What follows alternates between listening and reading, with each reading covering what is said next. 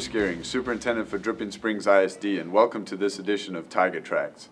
Keeping the attention of 4th graders can be challenging in the month of May, but not for Mrs. Hack at Rooster Springs Elementary School. She designed an escape room to get her students to do things that they were pretty tired of doing. Let's go see what they're all about.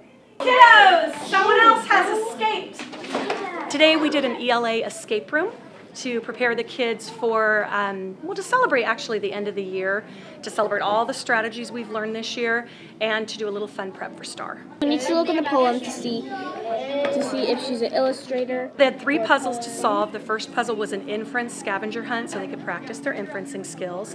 We had this piece of paper and we had to go around the room with it and get letters from each task card to try and solve the word. The second step was to read a poem, and you had to answer questions that followed. And at the very end, you took the questions and you put whatever answer you had into words, and it spelled out ice cream. Once they solved puzzle number 2, they went to puzzle number 3, which was a multiple meaning mayhem. It was like vocabulary, and we had to see what the word meant.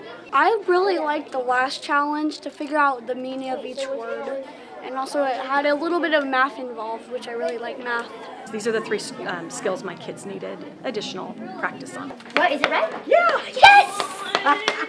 When they escaped the ELA room, they're outside making posters that say we escaped. One of my groups that finished, they were dead last after the first one, and they were looking a little deflated.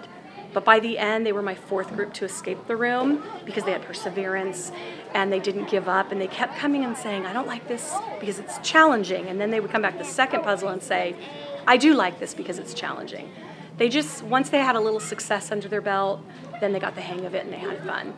I just liked working together and how we got to try to hurry to get out of the room. I think it was getting to work with my friends and getting to just try and solve out tricky questions. I love it because they don't realize they're practicing those skills, they're having fun, but they're getting to do multiple choice questions and answers. They're seeing the format. Isn't it great to see students having fun, number one, competing against each other? But we even had a student who said, we didn't even do any work. Thanks for listening. Have a great week.